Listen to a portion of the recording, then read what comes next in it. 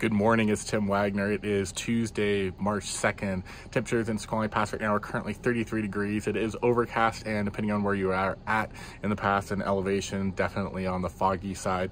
That is supposed to burn out today and actually get partly sunny to possibly mostly sunny skies like actually yesterday ended up turning out to be. As far as on snow conditions go, because everything warmed up yesterday and the sun was able to kiss it, unfortunately those areas are going to be quite icy this morning and are going to be loosening up hopefully about midday once the sun starts hitting them. But a plan for those off-piste sections to be very firm this morning if you are heading out. As far as base areas open, you got Central and Alpental open for daytime and nighttime skiing, and as far as roads go, roads are clear at the moment and should be staying clear.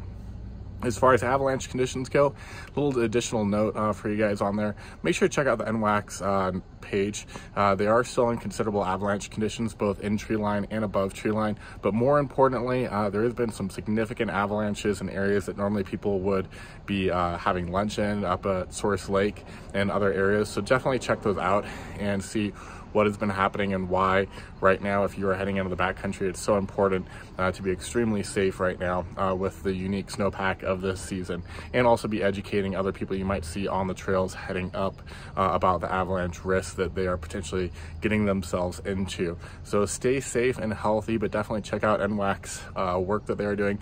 They're doing a ton of work this season to really try to educate people and protect them, but also there are some extremely dangerous conditions this season, so be aware of those. Wishing you guys all the best, and we'll see you guys soon. Bye for now.